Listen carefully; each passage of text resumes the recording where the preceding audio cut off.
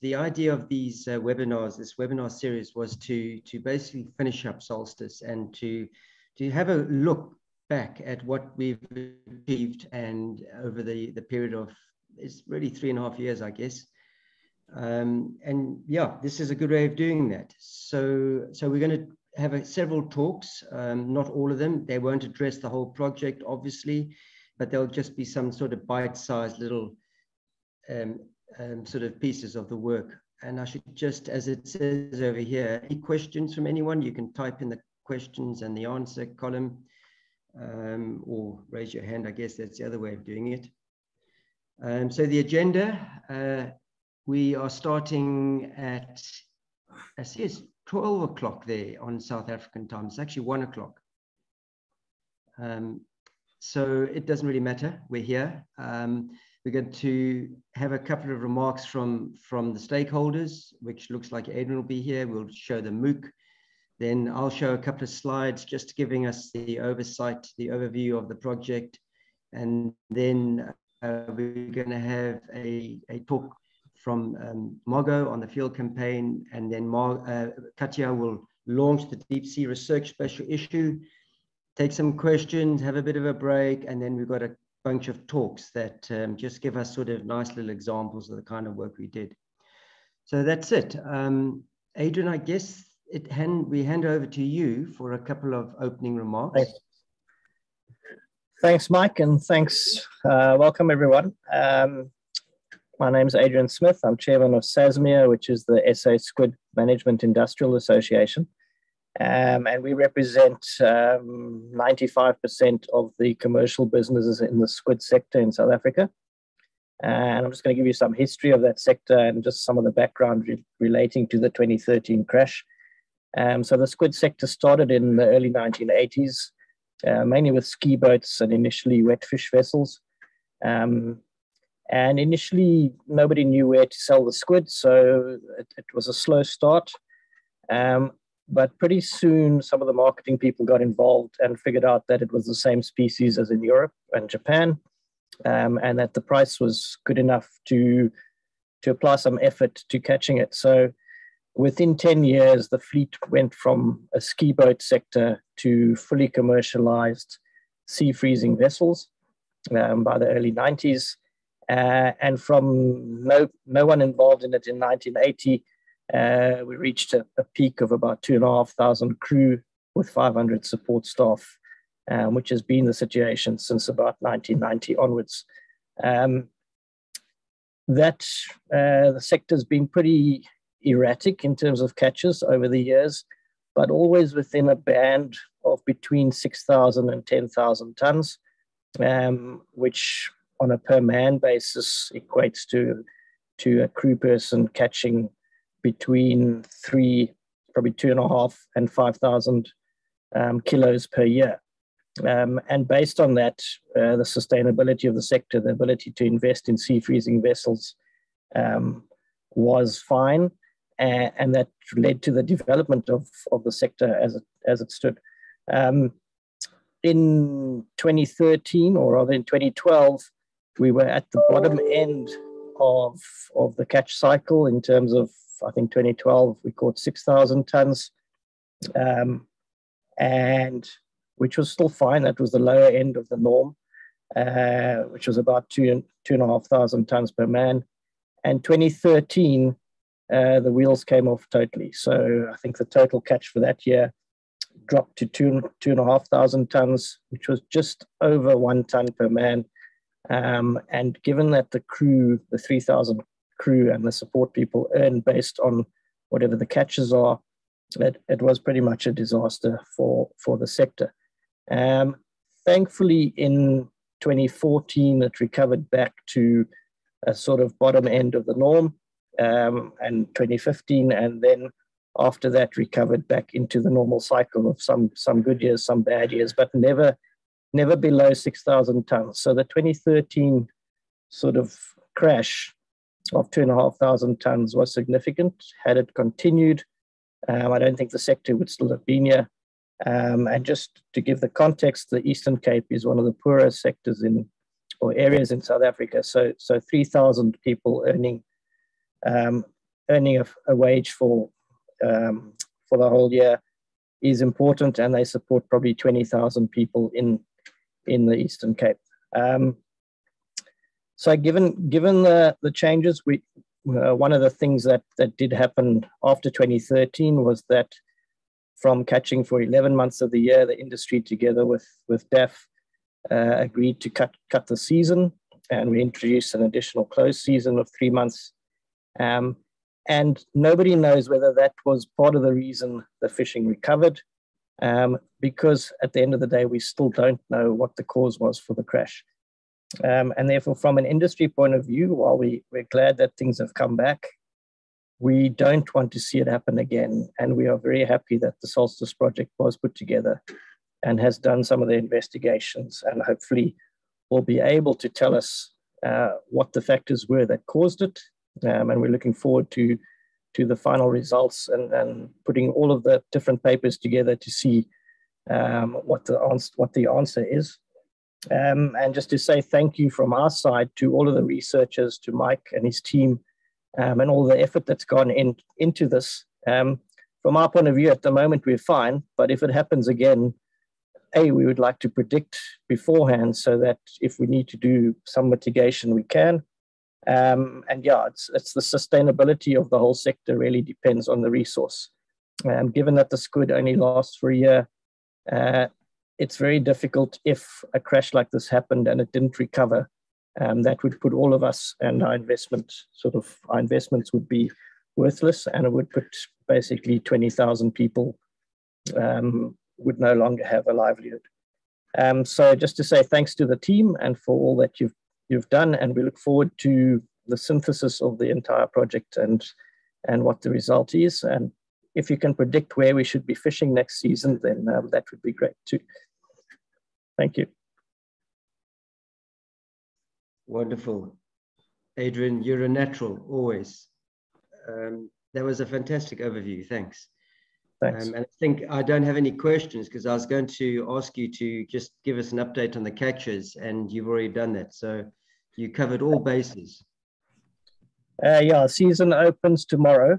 So, and we're in the midst of a fishing rights allocation process. So that also opened today. So yeah, very exciting for you guys. I see Jean is struggling in the background. She says the audio is breaking up. Are you there, Jean? I think she's on the attendee side. So if I could make her a panelist, she'll be able to speak to us. Okay, Jean, I don't know if you can hear that, but Amani's going to pull some magic out of the box there. Fingers crossed.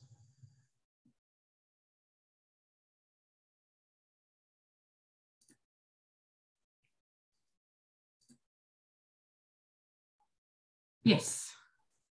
Is she there, Jean? Yes. You just muted.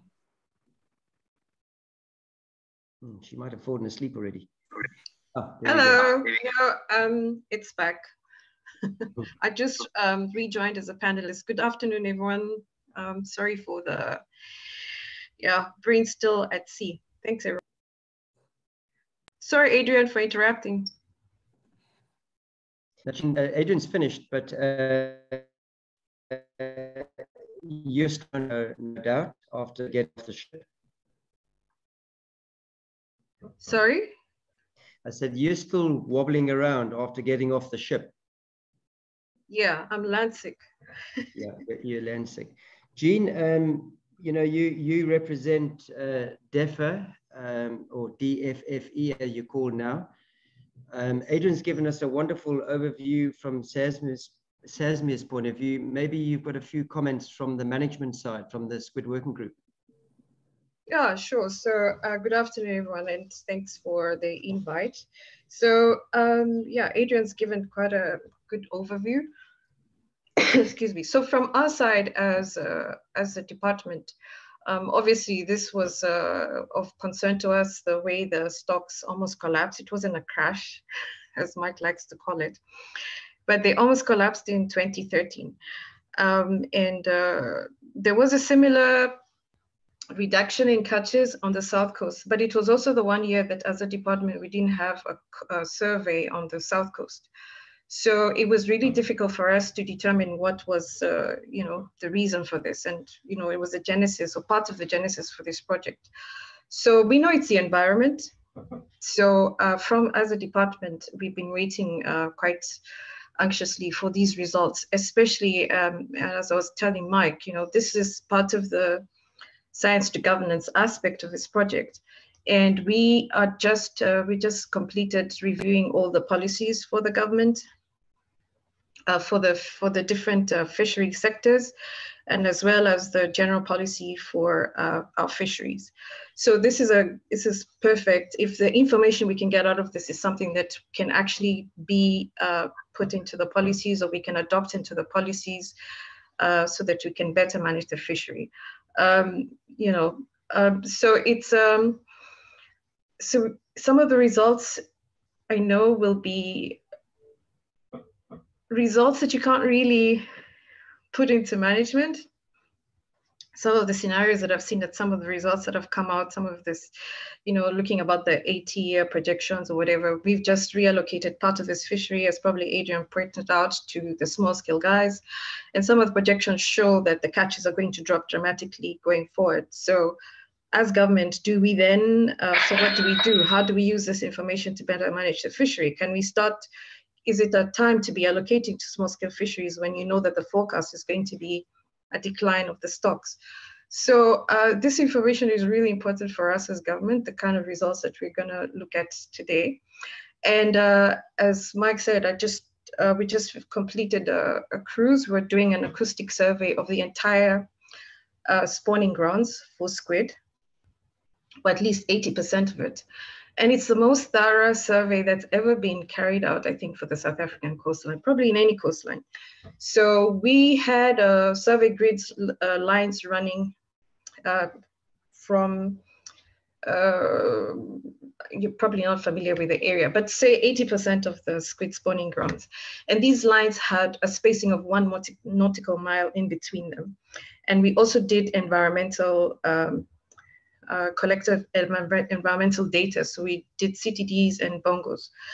And then the lines were also interleaved. So we probably covered the area within, we surveyed each part of the coastline, I think within 1/4 of a nautical mile after completion of the survey, because we surveyed going from west to east and back 3 or 4 times. There were no squid. We were out there for 3 weeks. There's like hardly any squid. So the question is, where are they?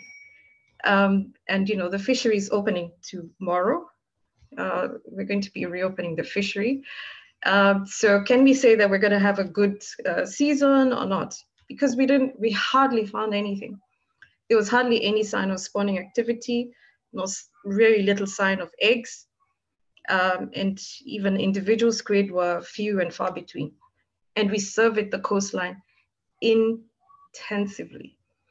So this is the question. Are we having is there something going on along the coast at the moment? Are we having a La Nina or El Nino year or season? Because they were there. There were lots of small pelagic fish, but hardly any squid. So this kind of, yeah, we might have, I don't know, I don't want to say that we're going to have a year like 2013, but it could be, these low catches seem to have like a 7-6 year cycle. So really looking forward to seeing some results from this really intense study, but also we'll be writing up what you've seen from our survey, which is going to be very interesting to look at. So yeah, that's all from me. Yeah, that was a hell of a lot of information. Thank you, Jean. And it's interesting, it contextualizes very much what we're talking about. And it's sort of nice, Solstice is winding down and you're sort of really refreshing the whole situation for us. So both Adrian and Jean, many thanks for your comments. I don't know if you want to, I know you want to go to bed, you're telling me, so feel free to go to sleep. I'll definitely stick around because this is important. So yeah. Right. Amani, I think it's over to you, hey? Okay, thank you, Gina and Adrian for all that information. That's really interesting. I'm just going to run one of our MOOC videos now, which is an introduction to the squid fishery. So a general overview, but we've already heard a lot of detail. So I think we can bear all that in mind while we watch the MOOC video.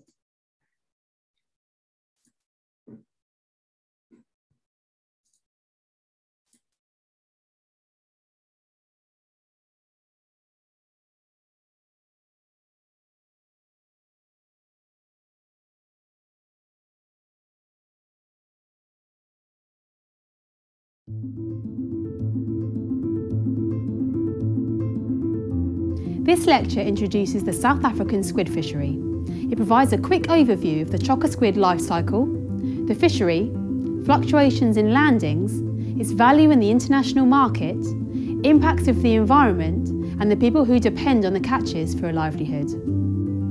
This lecture was written by Professor Warwick Sauer, a fisheries scientist in the Department of Ichthyology and Fisheries Science at Rhodes University, who specialises in cephalopods, and by Professor Mike Roberts from the Nelson Mandela University, a physical oceanographer with strong leanings into marine ecosystem functioning. You will learn about one of the most important fisheries in the world, the South African squid fishery. And you will learn that fisheries are not only about fish, they are about people too, who are at the mercy of environmental change. Chokka squid, or Loliga renaudi to give it the correct scientific name, is a cephalopod and is closely related to the cuttlefish and octopus. Chokka, as it is locally known, is sold and eaten as calamari in restaurants. It is one of the most sought-after species around the world because of its texture and flavour. It is found on the west and south coasts of South Africa, but concentrates along the south coast where it breeds. The squid fishery is one of the most important in South Africa, with about 120 vessels fishing each year. The vessels range in length from 12 to about 20 metres and stay at sea for typically 3 weeks at a time. The fleet operates out of Port Elizabeth and Port St Francis. These squid form large breeding concentrations targeted by the fishing vessels. The females lay thousands of eggs on the seabed, which at times span areas about half the size of a football field. Spawning tends to be coastal, at depths of around 20 to 30 metres, but it can be as deep as 120 metres. Chokka are caught by hand using jigs made from lead or plastic, which have an array of barbless hooks. Fishers operate 2 hand lines at a time to catch the squid. The boats carry up to 26 crew who do the fishing. Fishers are paid individually for their catch. The squid are sorted by size, cleaned using seawater, and then placed in trays that go into a blast freezer. Once frozen, squid are placed into plastic packets and placed in a holding freezer. The larger vessels can carry as much as 40 tonnes. Powerful lights are used at night to attract squid to the boats. These lights are even visible from space and can be tracked on satellite images.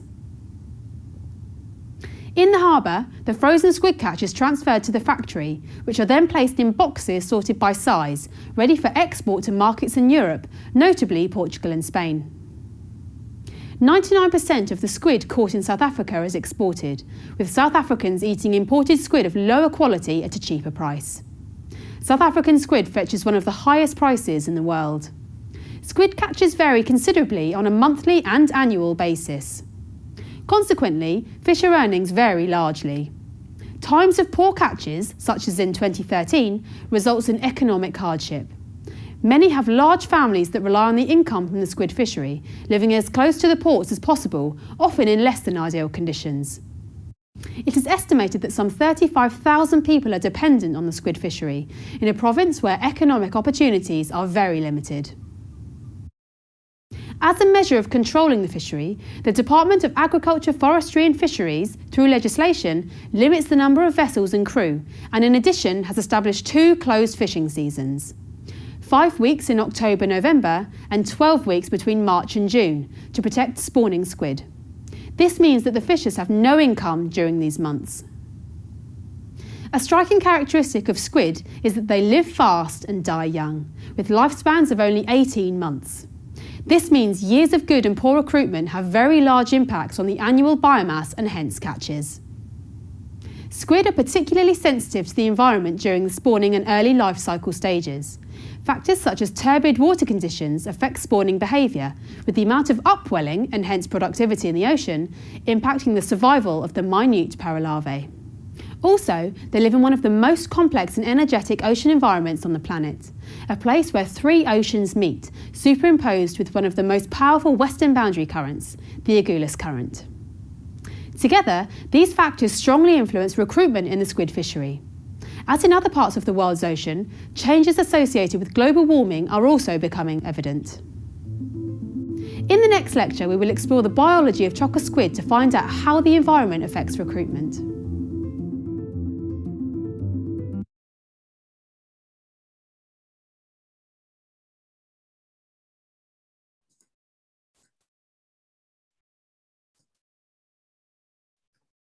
So that was one of our MOOC videos to give everyone a nice overview of the squid fishery and the squid life cycle. And next up, we have Mike again. Great, thanks. Thanks, Marnie. You just want to share your screen and give your presentation? I will do.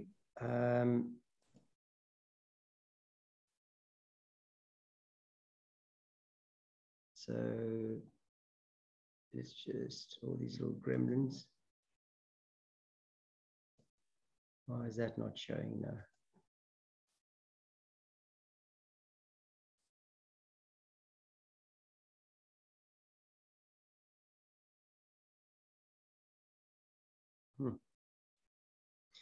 Okay, sorry, for some reason the entire PowerPoint's gone blank. We'll get it up and running.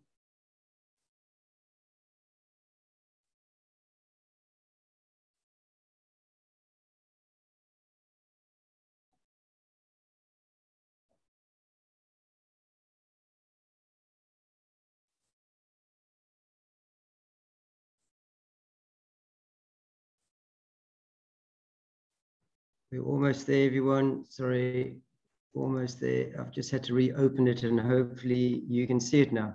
Zoom has these little situations every now and again. Can you see the screen? That's a very nice introduction to South African. How do I switch that sound off? I will provide a brief project overview. I don't know. Okay, I'll tell you how I'm going to do it. The science. I'm going to actually move it out of. Can you guys still see that? I know it's not presentation mode. Amani, can you see that? Yep. Okay, so all right. So if you guys can bear with that. So with it being in non-presentation mode. So okay, what I wanted to do was just pull out a little bit of the golden nuggets from that lovely movie, that MOOC, which shows it beautifully. And then I want to just give an overview quickly of the project and the key questions and move on to the hypotheses. So as the movie sort of said, just some quick golden nuggets is that you find squid all over the south coast and the west coast. And as they say in the movie, very nicely, is the squid move into the Eastern Cape area to spawn, and you can see that beautifully in this picture over here. And what I always like to just remind people is that we call it a nuptial dance here, and you can see the male and the female going down to the seabed. The males protect the females while they go down to lay their eggs. But also what wasn't quite maybe emphasized in that in the MOOC is that the fleet, as shown here in this left-hand number 3 picture, is constantly hunting. You've got, what is it, 123 vessels out there that are literally 24 hours a day busy hunting. And as they show very nicely in the MOOC, once they find them, they anchor and then they catch them by hand. And again, you know, the MOOC emphasizes the importance of this fishery in the impoverished Eastern Cape province. Adrian, I noticed you mentioned that about 2,400 fishers with some 20,000 dependents, and it seems that it might be a little bit bigger. It's around 35,000 dependents now, are the latest estimates. And I think these pictures quite nicely graphically show that dependence. And again, this was shown in the MOOC, just re-emphasizing that there were some other crashes. 1990, you can see over here, there was a crash, another one in 2001. I know Jean doesn't like me using this word crash, but it's dramatic and I think it fits the part quite nicely. And then of course, this big one over here in 2013, that was an 80% drop. And of course, as Adrian mentioned in his opening remarks, this has got devastating consequences, not only for the fishery, the industrial side, but for the social side as well. So yeah, having had the MOOC and those golden nuggets, you can see quite naturally how the key questions dropped out of this lot. You know, what caused them? Adrian, you mentioned this. Can we predict them? These are very obvious. And given that climate change is with us for the foreseeable future, and those of you who watched COP, I was really quite dismayed that in fact, it looks like we're going to be on a business as usual emissions type scenario, which they call the RCP 8.5. And so, yeah, I guess we need to prepare ourselves for climate change. It's not going away. And so obviously one of the things we want to know, Adrian, I think Jean, you mentioned it, what's going to happen to the squid fishery? So there's the key questions. Just to emphasize that the MOOC didn't emphasize fully is that this particular fishery and the life cycle of the squid, Loligo reynoldi, occur in possibly one of the most dynamic and complex oceanographic systems in the world, shelf oceanographic systems in the world. And that's, I tried to many years ago portray that in this little picture down on the bottom right-hand side, which many of you have seen in publications. It's a cartoon, but I think it's the only one that actually exists. And just to mention some of the features, you've got this coastal upwelling along the south coast, depicted here by these white sort of plumes with little dots in there. And this is completely wind driven. And the top picture over there near number 9, the little point number 9 shows these two high pressure cells on either side of the continent in the South Atlantic and the South Indian. And you've got the westerly wind belt just over here. And this whole system migrates north and south with the seasons. So during summer, you get the highs coming down, and that drives the easterly winds, which drives the strong upwelling. And then, of course, on the outside of the Agulhas Bank, you've got arguably one of the most powerful western boundary currents on the planet, the Agulhas current, which has got a myriad of sort of features, Natal pulses and eddies and meanders and stuff, which all influence the shelf waters. And the picture on the left, number 11 there, point 11, which is a color image of chlorophyll. It's a composite. In other words, we've joined 2 or 3 of these other images, daily images together to try and sort of emphasize these main things. But you can see the upwelling along the coast, the red over there, which is high phytoplankton, and then the Port Alfred upwelling, more offshore, where E and D in the picture. And then you've got this infamous cold ridge that we have known about for many, many years, but haven't really understood it at all. And another feature that, unfortunately, let me just move this big thing out the way. Another feature of this Agulhas Bank system are these nepheloid layers, these benthic layers you get on the bottom. And of course, Jean did a PhD on this, and these are 2 pictures on the right. Those survey maps are from Jean's PhD that she did on nepheloid layers. And the cartoon on the left-hand side, this box over here with the surface and 30 meters, tries to just illustrate to those of you who are not too familiar with these phenomena that what it is you got a whole bunch of particles down near the seabed, some 5 to 10 meters in thickness. And when you dive down to them, and Brett in the background there is an expert on this, he's going to talk on it, it just cuts out all the light.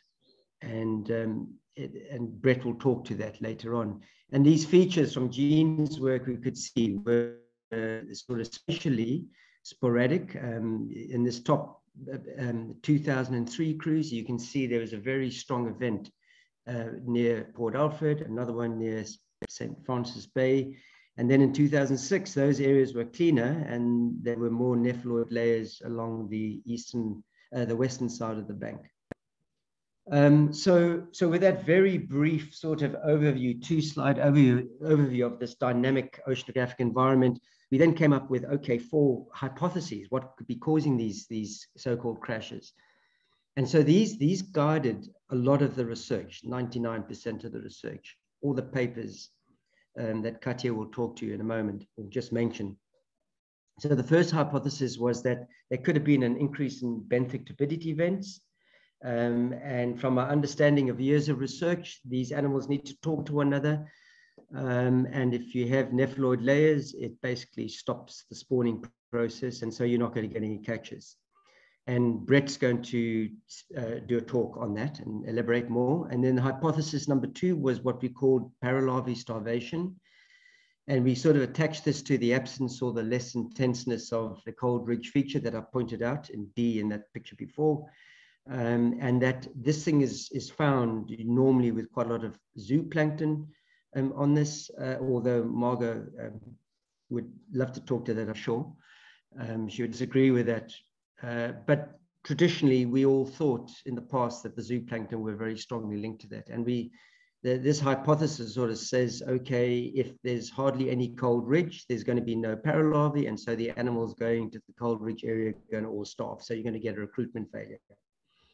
And then hypothesis number 3 was offshore paralarvae losses. You get all those dynamics from the Agulhas current coming down on the outside of the Agulhas Bank, and this can cause havoc to the coastal seas. Mostly sort of like a Natal pulse, we think draws huge amounts of water offshore, and if it happens during summer, well, there go your larvae. They're gone and lost to the greater global oceans. So that was hypothesis number 3. And then hypothesis 4 was looking at more ecosystem changes, some big shifts. There's a very famous one in 1996 that all of us know in South Africa, where it looked like the Agulhas Bank cooled down. And at that moment, all the small anchovies, sardines moved off the west coast and then migrated from the west coast onto the south coast and caused absolutely collapse of the fishery on the west coast. So that's an example of that. So we've got Fatma, who's going to talk a bit to H2, hypothesis 2, and we've got Zoe, who's going to talk to H3.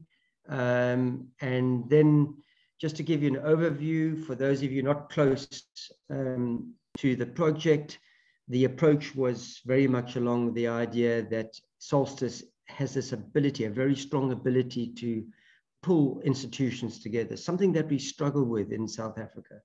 And I think Solstice very, very, very successfully managed to pull 11 institutions, both in the UK and in South Africa, together to form a research team, very formidable research team. And through this collaboration, we were able to deploy a number of technologies that were at the heart of Solstice: Earth observations, that's satellite observations, ocean models, which Katja and Fatma and Zoe are very much involved with, and then robotics.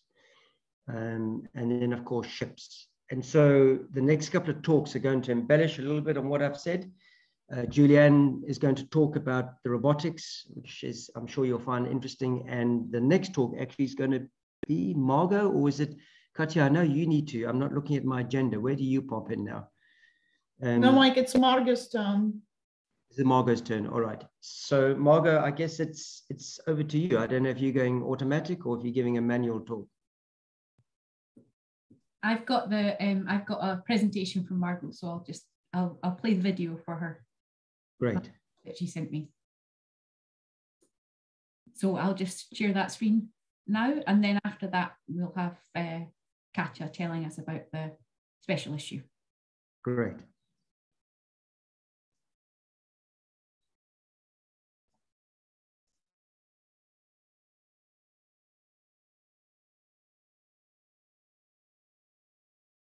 Hi everyone, I'm Margot Noyon and I work at Nelson Mandela University in South Africa. I will talk today about the Solstice cruise on the Agulhas Bank. So we focused this cruise on the east and central Agulhas Bank that you can see here in the red circle. So the Eastern and Central Agulhas Bank is a relatively productive shelf sea, as you can see with this satellite map of chlorophyll A. However, little data have been published on the bank itself. Most of this data are from November surveys, so from spring surveys, and they were made to look at the biomass of fish on the bank. And these papers are mostly from the 90s. So we wanted to go back and to have a bit of an update of what was going on the bank and to better understand the functioning of the shelf ecosystem in Ocean with a special focus on plankton ecology. We also wanted to estimate the particle fluxes on the bank and whether it could explain turbidity events and if there is a link or not with the squid fishery collapsing, as Mike explained earlier.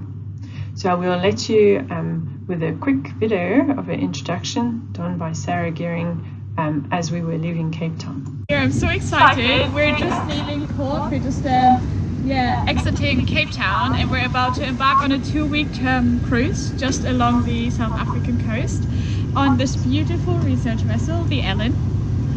And yeah, I can't wait. So the SOLSTICE-WIO, this is a picture of the vessel. The vessel belongs to the South African government, to the Department of Fisheries, and we wanted to sample on 12 cross-shore transect that you can see here on the map. So that was a total of 63 stations, but due to bad weather we had to cancel the station, especially the one in Agulhas Bank on the eastern side of the bank. And we ended up by having only 50 stations. So the team, good picture of us as we were leaving Cape Town. So we had 3 students on board, Sixolile Mazwane here, and Wabisa Malangweni, and Lisa Martinengo here. We had 3 technicians from 3 different institutes, Brian Godfrey, Patrick Foley, and Stephen Woodward, 1 intern from Nelson Mandela University, Rian Base, as well as 3 researchers, Sarah Gehring, that you see here, that introduced the cruise, Alex Polton from Harriet Watt University, and myself from Mandela University. So during the cruise we had various instruments that were deployed. So the first one was some drifters that were donated by the South African Weather Service. We deployed them while we were steaming east, right at the start of the cruise. Then at each station we deploy a CTD that you can see here on this picture, CTD rosette with the Niskin bottle in the middle that allows you to collect seawater samples. We deploy zooplankton net like those ones here. We had the marine snow catcher that was deployed as well.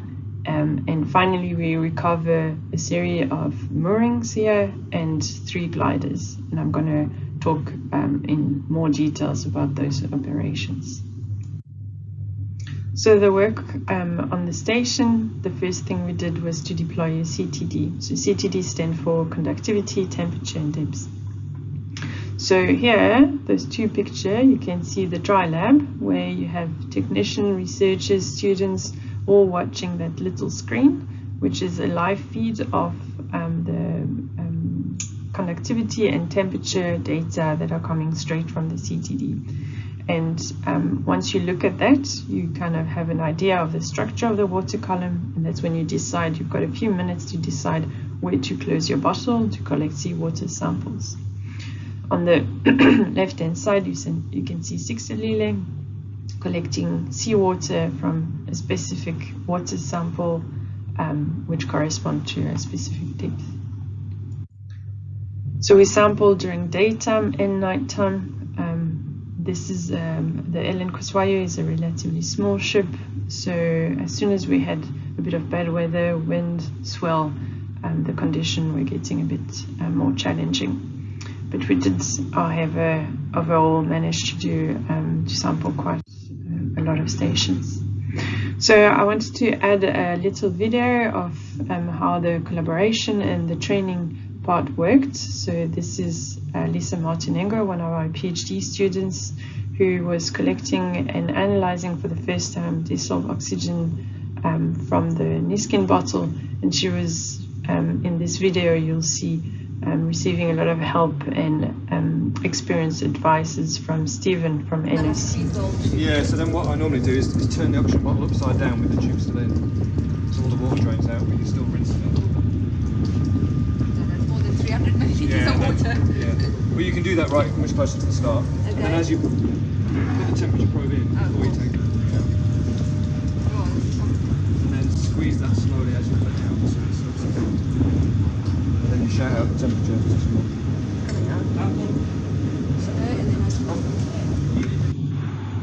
It's very hands-on, and that was great to have Stephen on board.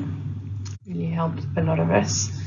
So once the seawater was collected from the Niskin bottle on the CTD rosette, the student would go back to the lab and the researchers, and you can see here all the series of filtration devices and the student busy working, fixing sample or labeling tubes and so on. So the seawater samples were filtered to measure chlorophyll A, particulate organic carbon and nitrogen, as well as biogenic silicate. On the bottom right corner, you can see also some incubation system to measure primary production. And so we did a couple of those every morning during the cruise.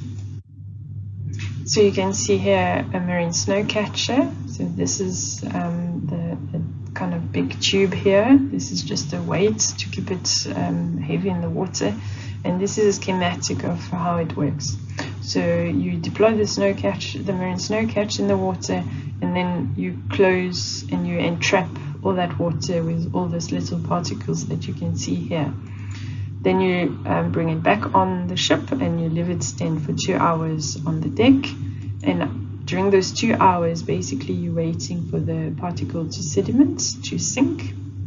And from there, you can collect different type of particles. So the top one would be suspended, the middle one would be the slow sinking particle, and the tray right at the bottom would contain a lot more fast sinking particles.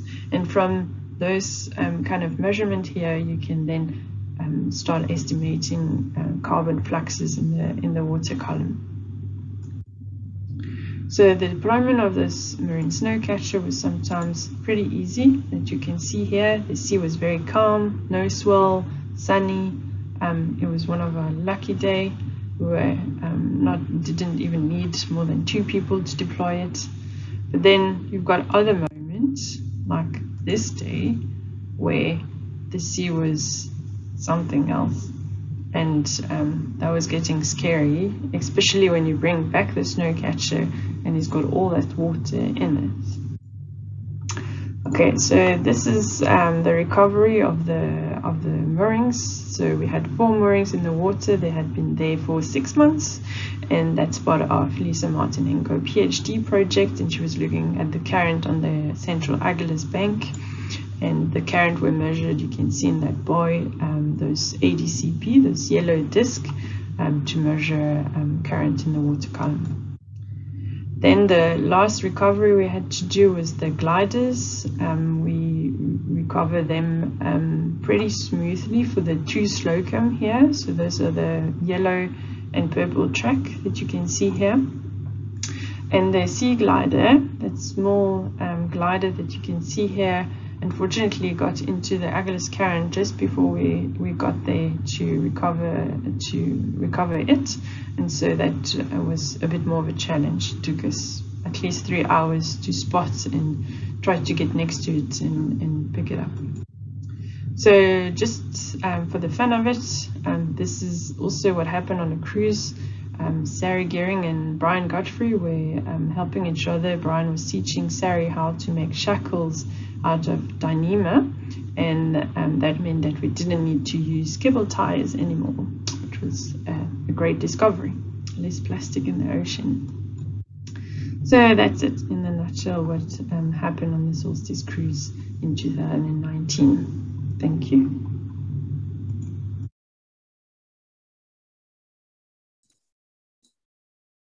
Right. Well, I think that was really a job well done there, Margot. That was really interesting, and you gave a superb overview of everything that happened on the cruise. So well done. Right. Katya, are you up next? I've lost track of the agenda. Yep. Yeah, sure.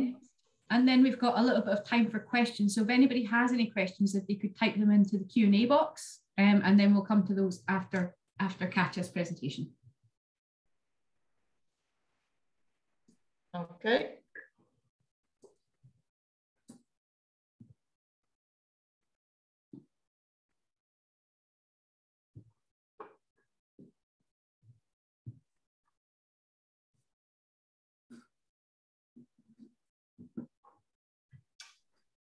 Right, so all the research over last 4 years on Agulhas Bank by Solstice is now being pulled together into a special issue of the deep sea research, which might called Ecosystem Functioning, Shift and Future Trends in the South African Squid Fishery.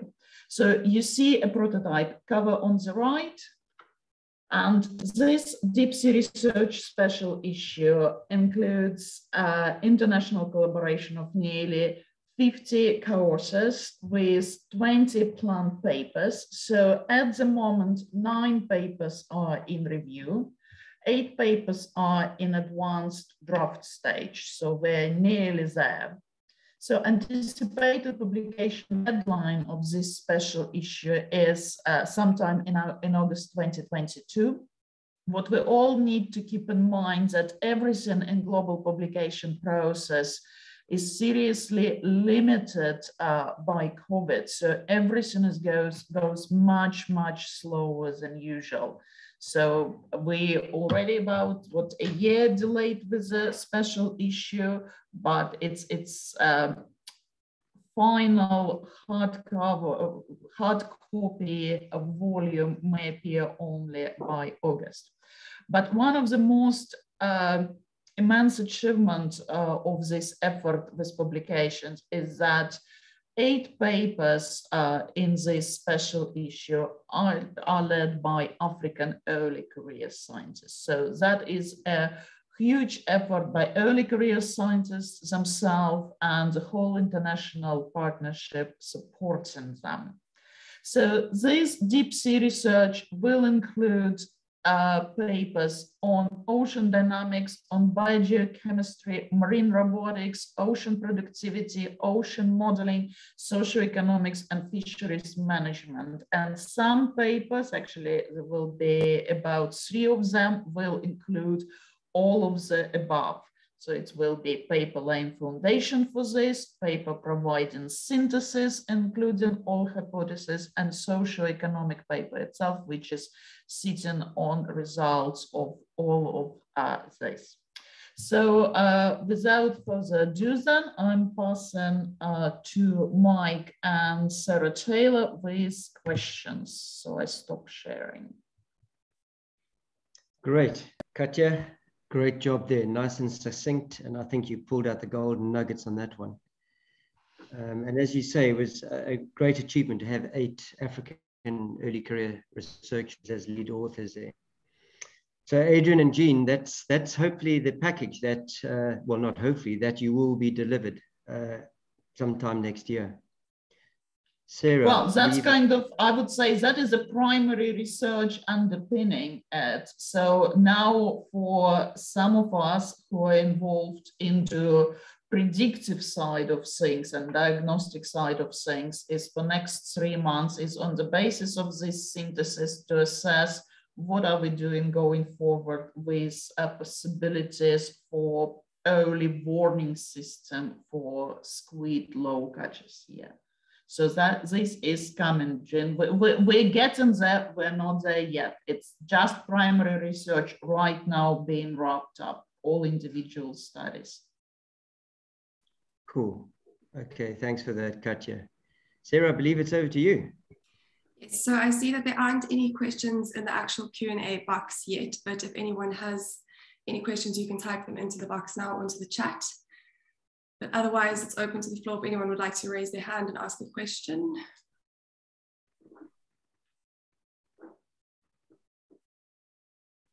No questions. I try to put up my hand, but I can't. Just a bit of a comment or a question-ish. So when you're talking about offshore losses, let me just turn on my camera here. Offshore losses of paralavi, I mean, one of the things that I know has always been an issue is the primary driver is the early retroflexion of the Agulhas current, because it seems to come and it drives, when it's a normal retroflexion, it comes and brings the paralavi and carries it down to the cold ridge. I mean, that was the general hypothesis from before. But if you have an early retroflexion, then the paralavi don't get that free ride to the cold ridge, and they tend to be swept off the bank. I mean, was that one of the things that you looked at, or just looking at the Natal pulse and the Port Alfred upwelling system? I think Jean, Zoe's going to give what I call the spaghetti talk. She's going to show very nice what's going on there. So maybe just grab your popcorn and snuggle down into that seat and don't fall asleep yet. Okay. All right. And I'm actually, Jean, I'm smiling at this question because Zoe's pressed submit button on Friday on that paper answering exactly that question. Oh, okay, perfect. Let me grab my popcorn. Okay. Amani, are we on time? Sorry, I'm looking at my screen and I haven't pulled up that agenda. Are we on time, or we okay?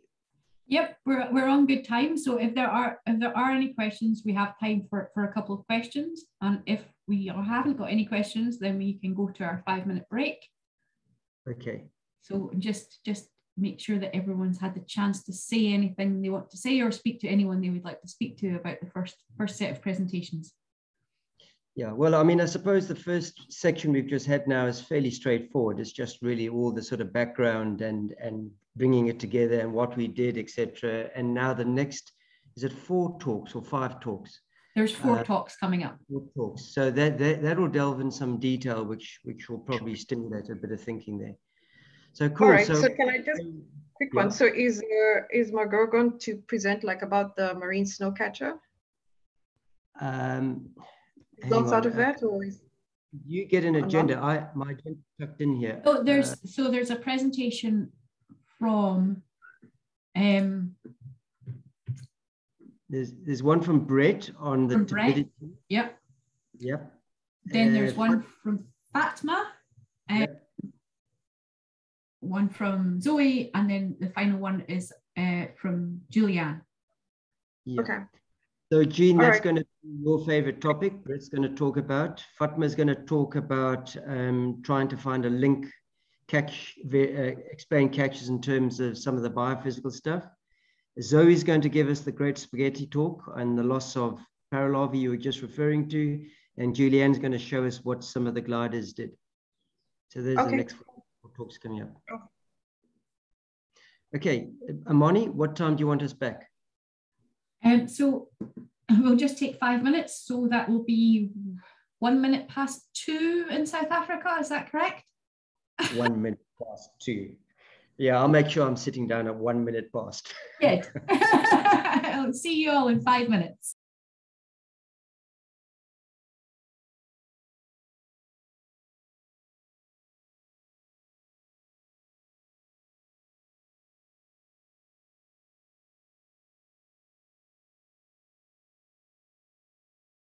Okay, if we're all back, then I'll kick off the next section of 4 talks with the presentation from Brett, and I'll play the video and then I'll stop and Brett can jump in with a few kind of closing remarks on conclusions on the talk.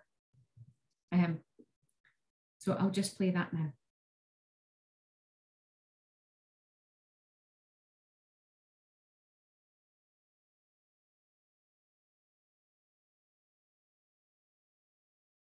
Hello, my name is Brett Johnson, and today I'm going to walk you through my SOLSTICE study, which aims to improve our understanding of benthic turbidity event and the resultant benthic nephroid layer on the eastern Agulhas Bank South Africa. The harvest of the Ligurianadi, as with many other cephalopods around the globe, is plagued by highly variable catch abundance on both annual and inter-annual timescales. Inter-annual variability is a factor of the strength of recruitment into the fishery, whilst monthly and even daily variability is closely linked to spawning behavior, in particular as a response to short-term changes in environmental conditions. Variable catch abundance among cephalopods suggests that environmental effects on populations tend to be both distinct and at times temporary. But for the average paper catch squid fisherman in South Africa, this variability can have detrimental socio-economic consequences. There has therefore been a need to re-examine the relationship between catch abundance and environment in order to build a predictive capacity in this fishery. Early observations made by scuba divers of a dense layer of particulate matter limiting visibility over important squid spawning sites brought about the hypothesis that benthic turbidity may be an important factor which influences squid spawning behavior as subsequently catches. Analysis of 170 scientific dive records between 1992 and 1999 in St. Francis Bay, an important squid spawning site, showed that visibility near the seabed was less than 1 meter for a total of 50% of the dives over the decadal study. 18% of these dives recorded blackout conditions on the seafloor, with visibility reduced to 0, whilst 39% of these dives showed visibility less than half a meter. These records highlight the stark variability in optical conditions on the favorable inshore spawning grounds of these commercially important squid. Now, the Chokka industry targets spawning aggregations within the nearshore environment of the Eastern Agulhas Bank. In order to form these aggregations, Chokka squid communicate by bioluminescence through neurally controlled pigments in their skin, called chromatophores. The dirtier and less transparent the water column, the less likely they are to be able to see each other and thus form these aggregations. So what do I mean by turbidity? Turbidity is a measure of the optical clarity of the water column due to the presence of both organic and inorganic material, and is a function of bottom turbulence, substratum type, and detritus level. Due to the reliance of visual cues in the reproductive process of squid, turbid water conditions negatively influence the formation and duration of squid spawning aggregations on the Eastern Agulhas Bank, forcing them into deeper, clearer water where they become unavailable to the depth-limited hand jig fishery. This aspect of the study addresses the first hypothesis of the South African case study, which was introduced to you by Prof. Mike Roberts earlier today.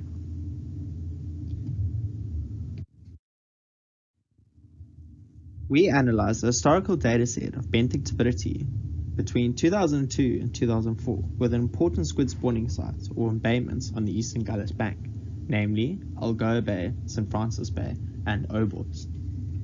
A 17-month time series was collected using optical backscattering instruments, which inferred turbidity by emitting light and measuring the reflectance of suspended particulate matter in the water column. This was supplemented by extended bay experiments in St. Francis Bay and Oboz Bay, a more exposed part of the coastline. The relationship between benthic turbidity and underwater visibility was determined by divers as the distance from the standard Secchi disc and the diver at the point in which the Secchi disc becomes distorted. This highlights a negative correlation between NTU and underwater visibility. NTU, or nephelometric turbidity units, was not converted to concentrations of suspended particulate matter, as a host of variables including packing structure, size, shape, and color of aggregates and particles in the water column are unknown. Therefore, turbidity is used as a proxy for underwater clarity interchangeably in the study. Results from the Agulhas Bay time series experiment show that turbidity events are common and occur in all seasons, encompassing a total of 30% of hourly readings over the sample period. This was broken down into 3 qualitative brackets, which best describe bottom turbidity in terms of the visual impairment of water clarity. The first, being clear conditions, exemplifying good underwater visibility, account for 70% of total readings. This is equivalent to 281 days of clear, sufficiently illuminated waters in which squid can spawn. Bottom turbidity range between 5 and 15 NTU, whilst not dense enough to produce blackout conditions on the benthos, is still representative of poor water clarity as a result of the suspension of both organic and inorganic material within the water column, resulting in a net decrease in underwater visibility. these account for 25% of total readings over the 17-month sample period, or a total of 101 days. Bottom turbidity conditions equal and greater than 15 NTU represent severely disturbed underwater clarity conditions, with underwater visibility of 0.5 meters or less, account for 5% of total readings, or equivalent to 20 days. The results of the extended bay studies of 2002 and 2003, respectively, highlight the occurrence of both site-specific and concurrent turbidity events across the eastern Agulhas Bank. From altimeter-derived measurements of significant wave heights, there exists a strong relationship between turbidity events and increased roughness of the sea state, suggesting that upward flux of material as a result of bottom turbulence as a main driver of episodic benthic turbidity events on the eastern Agulhas Bank. Exploration of environmental drivers, including the influence of wind, altimeter-derived significant wave height, sea surface temperature, and chlorophyll A concentration as a proxy for primary productivity, indicate that the benthic nephroid layer does not conform to a one-size-fits-all approach. Rather, complex local hydrological and physiochemical parameters control the BNL characteristics on the eastern Agulhas Bank. An example of the complex interplay between localized and large-scale forcing mechanisms can be summarized by looking at turbidity events spread across March 2013. Composite SST images highlight the propagation of the Natal pulse down the eastern Agulhas Bank during the upwelling event on the 8th to the 13th of March, summarized in a little black box. This led to extreme coastal upwelling, first felt on the wild side of Cape Recife, and then a delayed response in the in-situ mooring. Following the week-long period of upwelling, subsequent productivity at the sea surface contributes to the marine snow environment, which enriches the nephroid layer at the benthos. Westerly component winds keep the organic material within Agulhas Bay, allowing for diffusive settling of particulate matter from the surface euphoric zone into the benthic nephroid layer. The second box shows that wave events of almost 4 meters, coupled with strong southwesterly winds, resulted in the resuspension of the benthic nephroid material into the water column. This is just a general example of the complexity between large-scale, mesoscale, and small-scale environmentability and turbidity events on the eastern Agulhas Bank.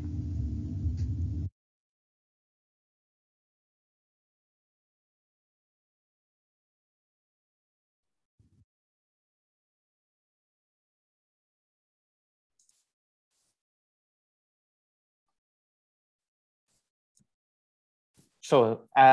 Thanks everyone for listening to my talk. All I wanted to add in the last slide is that moving from a qualitative to a more quantitative approach, future research needs to try and quantify and characterize the constituents, the source particles, and the spatial temporal variability of these turbidity events in order to build a predictive capacity. So this can be achieved by incorporating these dynamics into oceanographic models, sort of general linear models, as well as particle distribution models. So yeah, thank you so much for listening to my talk. And if you have any questions, I'll be happy to answer them. I like the beard, Brett. It's my sea beard. Like, you're gonna have to call me Blackbeard from now on. Yeah, well done on that one. Thank you. So we'll just move on to Fatma's talk, and then we'll have time for questions at the end of these next few talks.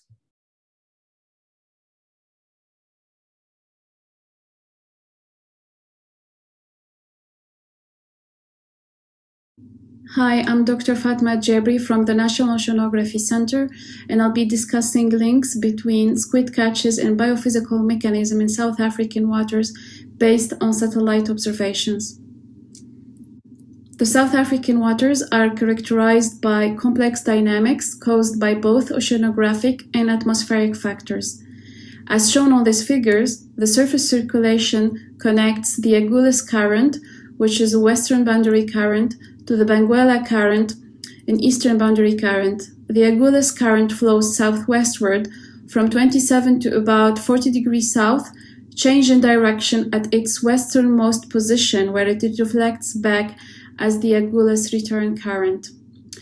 Upwelling, which is a process that brings cold nutrients-rich waters to the surface, takes place along the west coast, so we have a southern Benguela upwelling highlighted here in green, and on the Agulhas Bank, known as the Cold Ridge, highlighted here in orange, during austral summer, so about from like October to April, when the intense northward and northwestward winds blow parallel to the south, west and south coasts.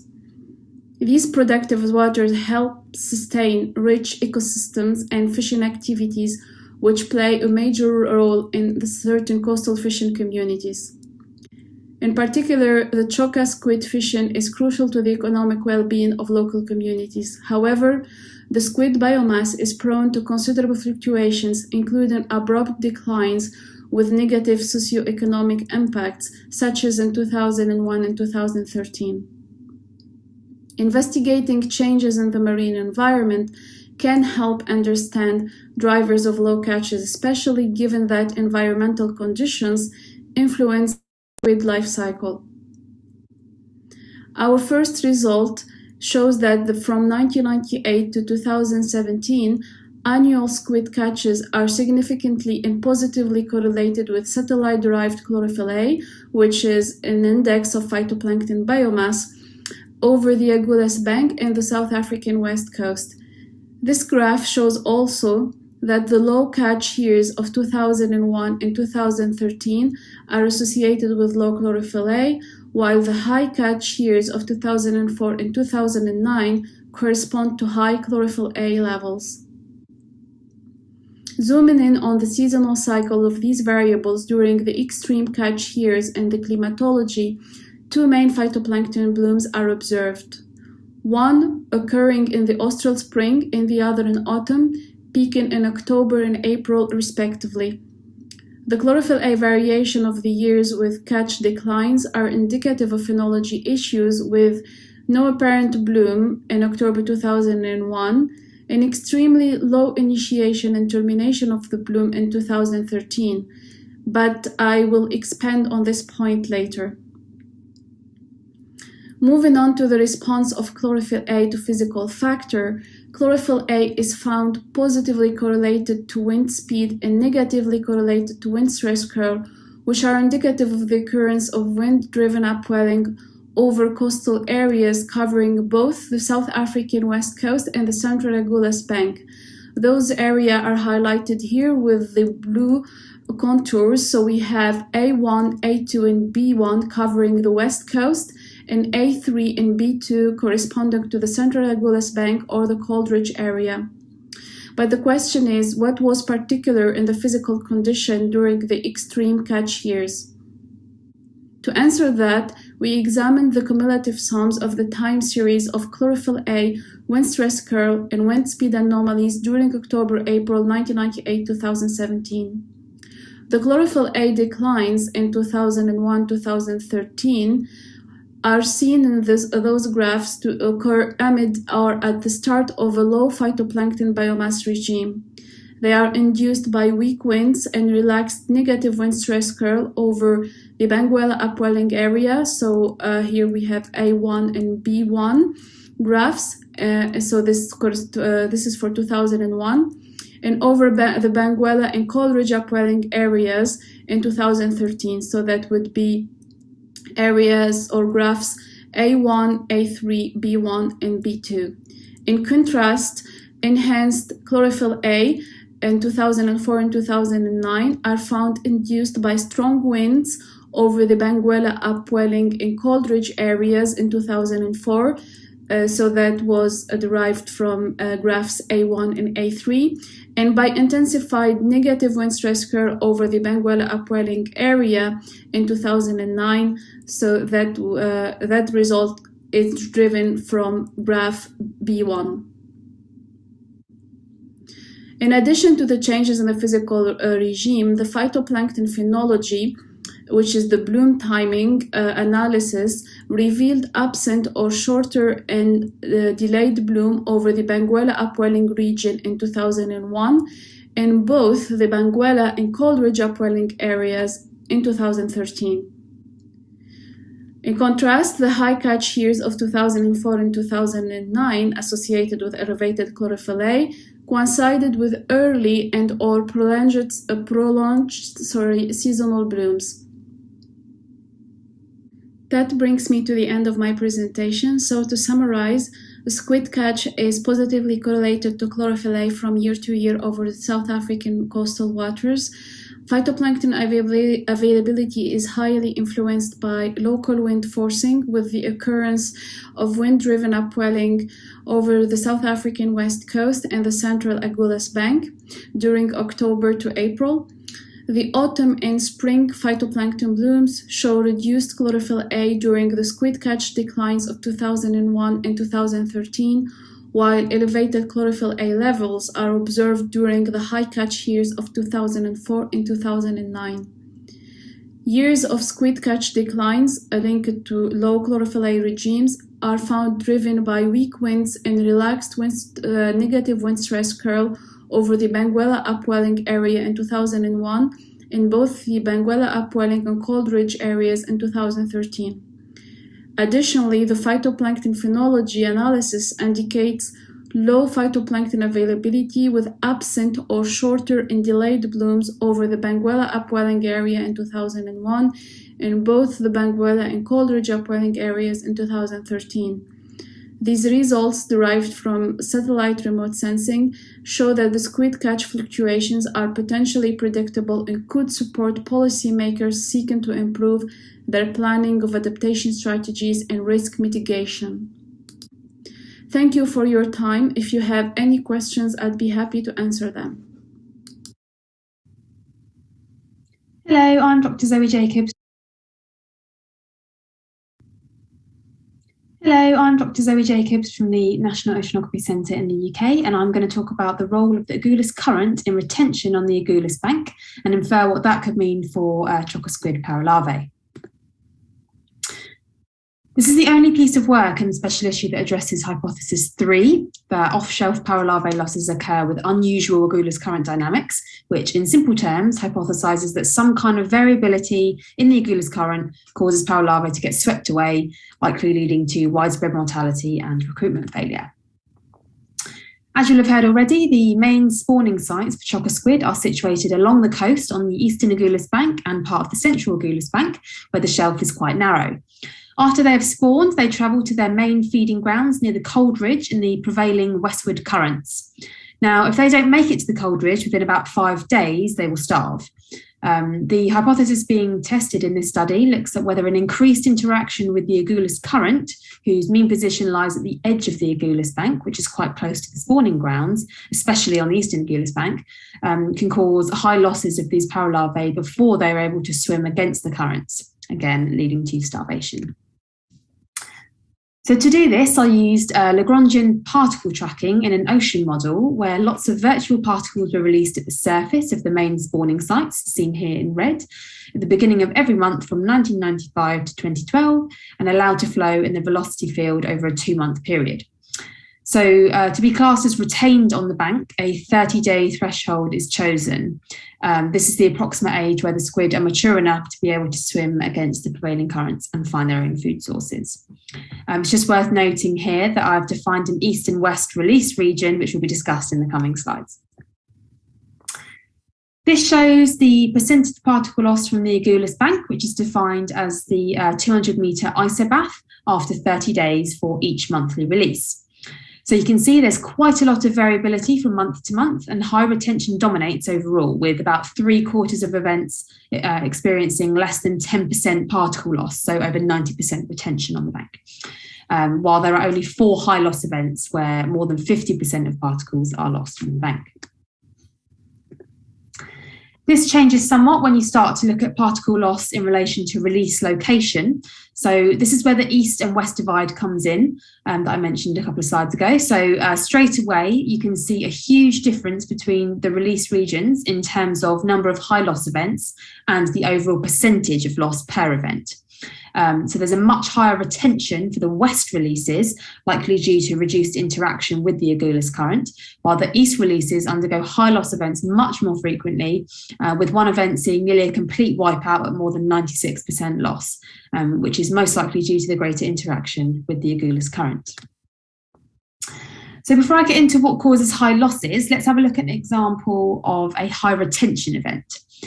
So the top plot shows a trajectory map, which allows us to visualize the pathways taken by the particles. So each color represents 6 days. So here you can see the initial rapid flow to the central Agulhas Bank, seen by the warmer red to orange colors.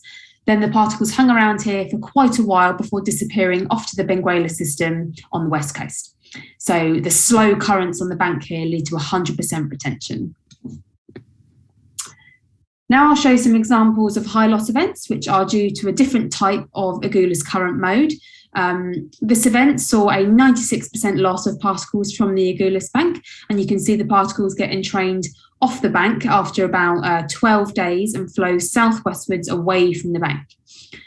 This was caused by a meander at the easternmost edge of the bank at the time of particle release, which you can see in the bottom plot. So I should have mentioned on the previous slide. So this is a snapshot, a 5-day mean of the currents around the time of release. So yeah, you can see this meander basically dragged the particles offshore, where the particles then continued to flow in the path of the Agulhas current. This event had a loss of 78% of particles, and again, the majority are entrained in the Agulhas current, which picks up the particles or the paralarvae where they spawn, and then moves offshore as it progresses west, inflecting the particles off the shelf with it. So you can see the narrow band of particles following the Agulhas current there. This event saw a loss of 65% of particles, but it looks different from the other two, where particles were lost from the eastern Agulhas Bank. As here, particles are rapidly inflected across the bank before exiting at the tip of the bank at its southernmost point. So particles representing our Chokka squid paralarvae would reach the feeding grounds on the central Agulhas Bank, but actually would get swept past it before they're able to swim against the currents.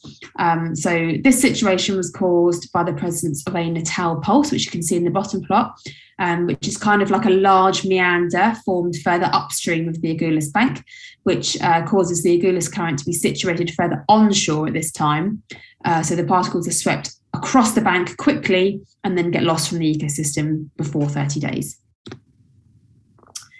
So to summarise, we found high variability exists in retention of virtual particles, which are used to represent Chokka squid paralarvae on the Agulhas Bank.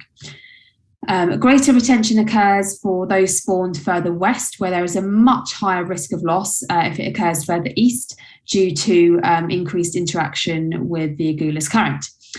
So overall, the most common situation is high retention, but there are occasional high loss events caused by variations in the Agulhas current.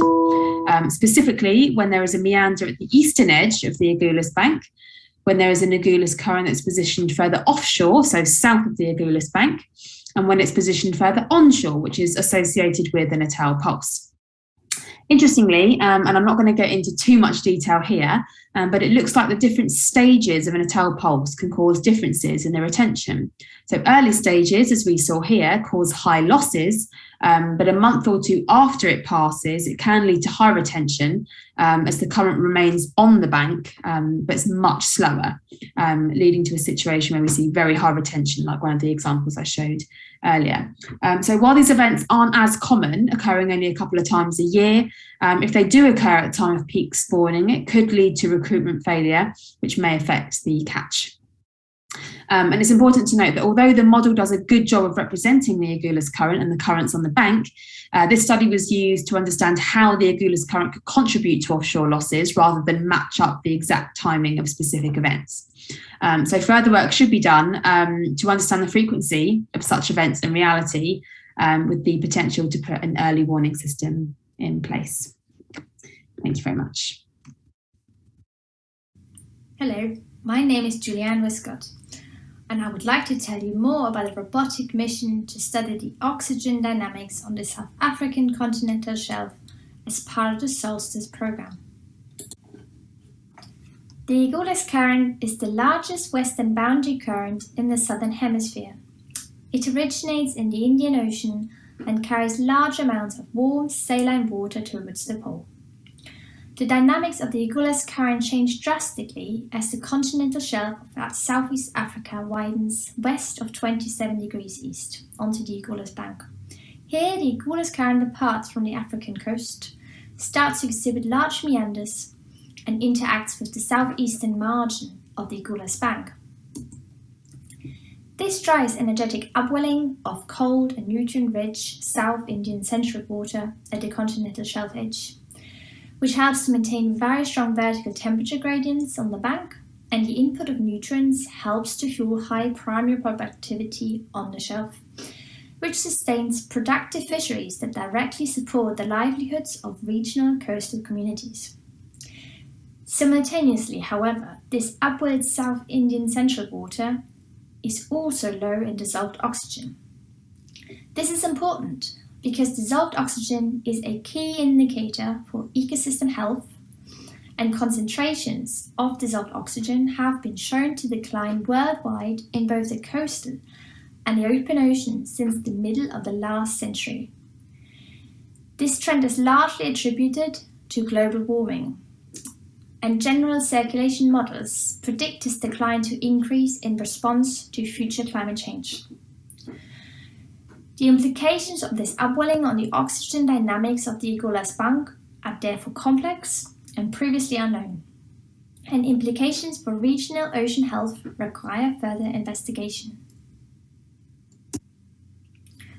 I will now introduce you to the fieldwork we undertook in March 2019.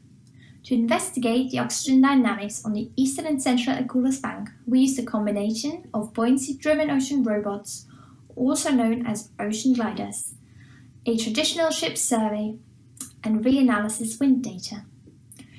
Using a locally chartered vessel, we deployed 3 specialist ocean gliders in the vicinity of a well-known upwelling location south of Port Alfred, which is in the top right corner of the map. The different coloured lines show the path each glider took with reference to the sampling stations of the ship survey that was conducted at the same time and eventually recovered all 3 gliders. Over a 2-week period, we collected vertical profiles of temperature and salinity, dissolved oxygen concentrations, ocean turbulence, which is how much energy is available for ocean mixing, chlorophyll A fluorescence, as well as nitrate concentrations. All of these new measurements amount to over 5.5 million new data points.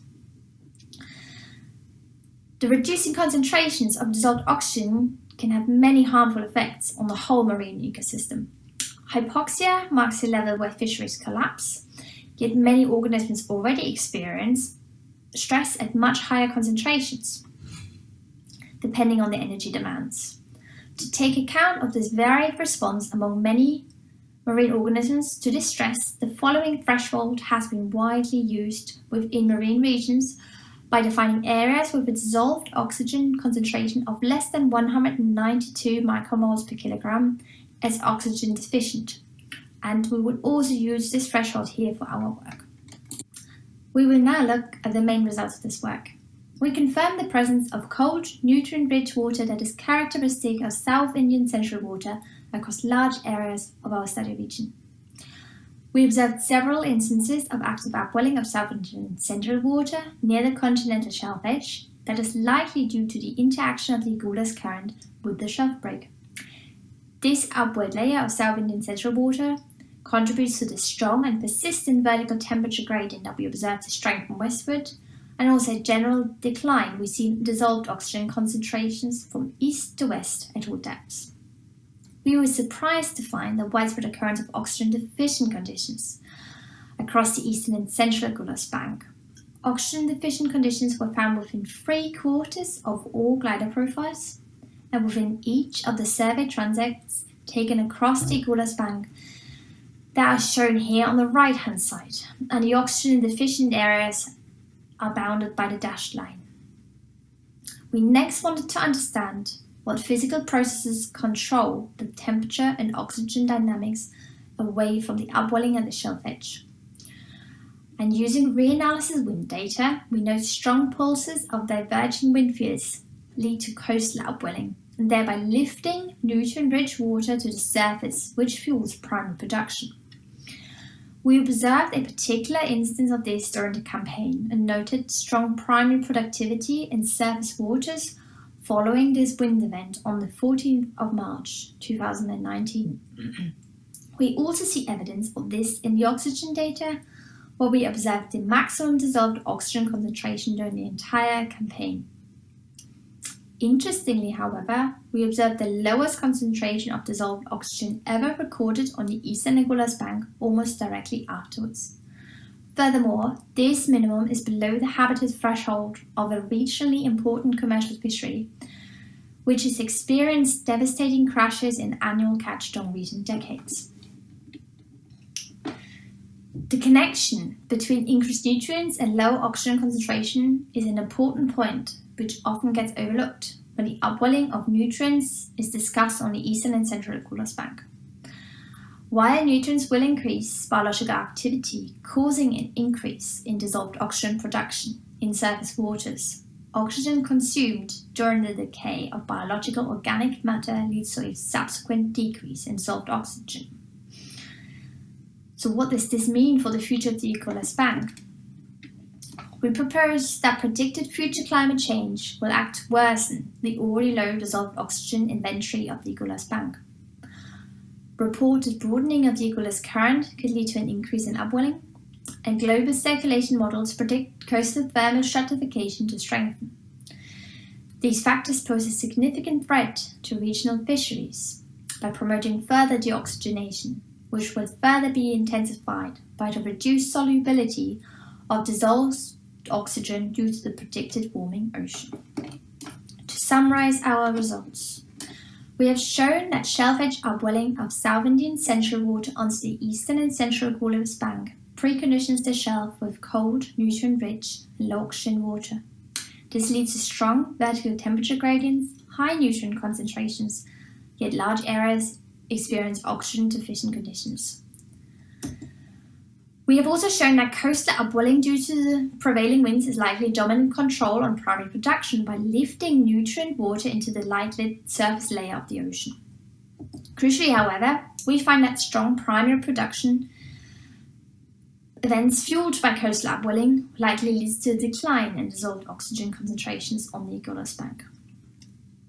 The changing nature of the Agulhas Bank's upwelling and its accelerating deoxygenation discussed in the study presents an alarming example of the future fate of productive boundary upwelling systems under continuous climate change. This brings me to the end of my presentation. I thank you for your attention and I'm happy to answer any of your questions.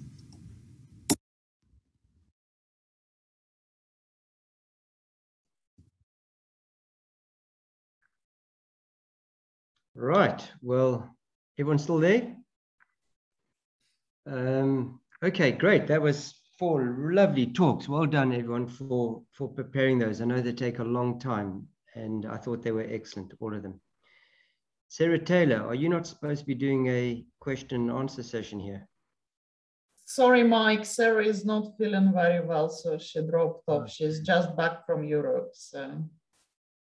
Oh, okay. Okay. So there is great. only one. I'm happy to assist you with questions. So there is only one question right now, and that's question to Zoe. Zoe, you already saw it?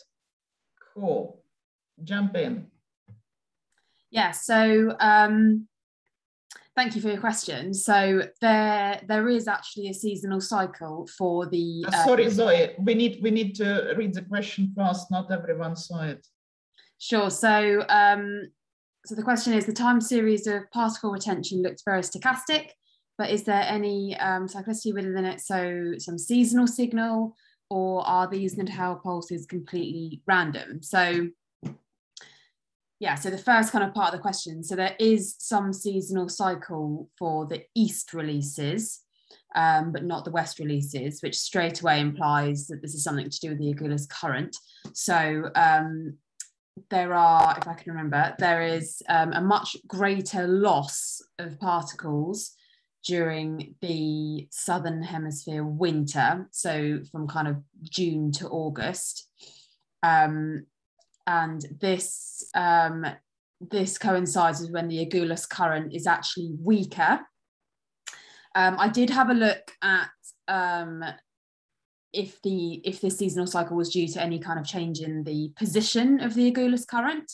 I only looked probably further further, quite close to the spawning areas, and I couldn't really see anything there at all. But this might just be due to the fact that it's getting masked by the kind of large meanders and natal pulses might be skewing the results a bit. So that the kind of seasonality needs a little bit more work, definitely, but there is some seasonal cycle going on.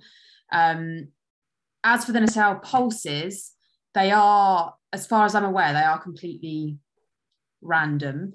And I don't think there's definitely nothing in the literature at the moment that suggests there's any seasonality to those.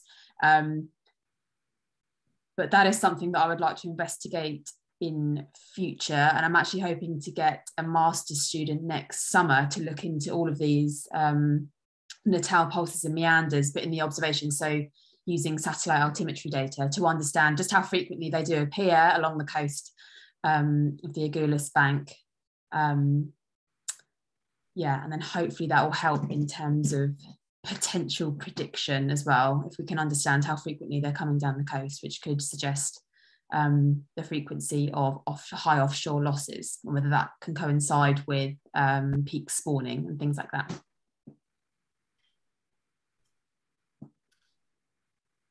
Thanks, Zoe. If there are further questions, you can type them in. Mike, just to let you know that the panel cannot type questions in, only attendees can. So maybe if we, there is no more questions written into the box. So if we just open the floor to the rest of the panel for questions. Okay. Including Mike himself, yes. Thanks. I've got a question, but is there anyone else who wants to go first? My question's for Juliana. Julianne, I was trying to have a look at your vertical and your oxygen horizontal, your vertical sections. Did you see any evidence of waves, internal waves in that data? I know we'd spoken about it before, but it was quite preliminary, and now I guess you finished your analysis. Any hints? Hi, Mike. Yeah, thanks for your question. Good point. Agulhas internal waves are a common feature on stratified shell seas, particularly where they are close with such strong stratification and when they're strong forcing. You're right to point out that we did mention them in the preliminary results a while ago, and you can see them in the temperature data, that there is something that does indicate oscillations of the pycnocline, likely driven by, as I said, interaction of the strong stratification on the shelf with forcing, likely from the shelf break or maybe tides onto the shelf break. Our work, however, into the oxygen dynamics hasn't really considered internal waves under any great detail. So other than I telling you that they are present there, and the amplitudes are probably the order of 10 meters. I haven't done much more research into them. Okay. There's something we need to flag, because at the moment, the published knowledge says that we find them regularly on the western Agulhas Bank. And in fact, I can't remember, it's so long ago, Lagier did the work. I can't remember if he showed that they actually shoal and actually break and are quite a major mixing mechanism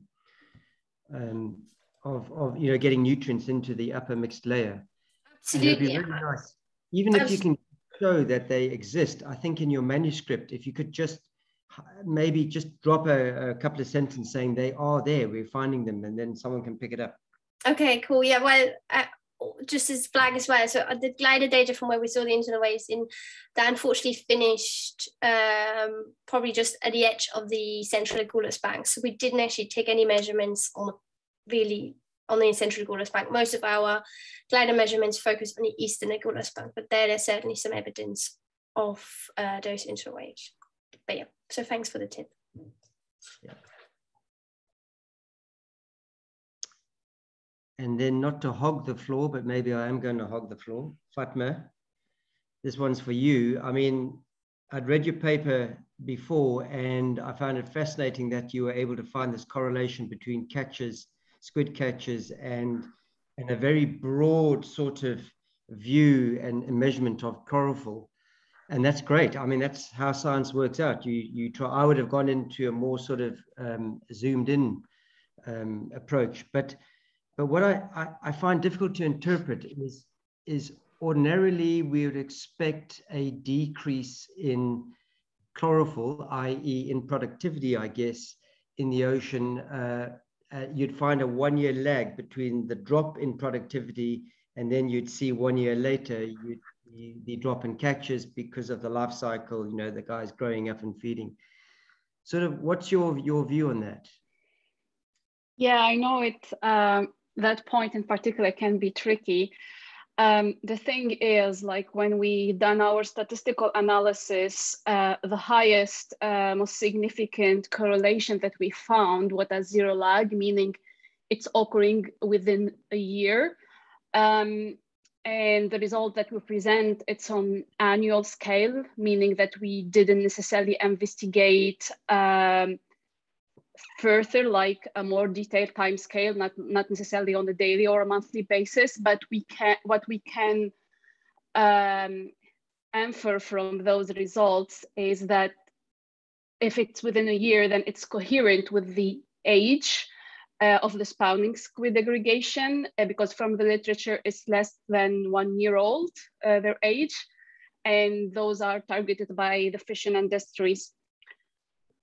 It also suggests that low chlorophyll A are available at the wrong time of the year. So that could be 6, 10, 12 months, but this is not, of course, specified in the paper. Those can have negative consequences on the adult squid. The example, they can migrate elsewhere or do not form spawning aggregations.